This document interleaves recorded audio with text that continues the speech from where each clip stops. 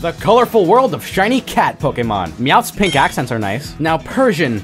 You know the shiny's bad because people debate whether or not Giovanni has a shiny one or not. Mew gets a nice soft blue, while Mew's sequel gets a strange green color. Skitty's changes are slight, where the Sprite version used to have a hot pink, and Delcatty just kind of takes Skitty's colors. The Shinx line gets a fitting electric yellow. Purloin gets a nice moody color scheme. Too bad Liepard just kind of throws that away. Not a bad shiny, it's just a downgrade. You guys remember Litleo and Pyroar? Well, I almost didn't.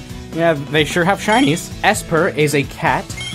That's a weird-looking cat outside. And both Meowsticks have really nice creamy colors. The whole Litten line swaps out their blacks for whites, making for one of the best shiny starters. Berserker's yellow with black accents strangely works for me. People don't really like the Sprigatito line, but the soft lavender accents really make it for me. Now, I've been pretty harsh to Solgaleo in the past.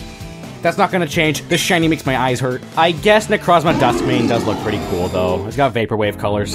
How can I hate that? Also, Glam Meow, Purr Ugly, and Trubbish have cool shinies.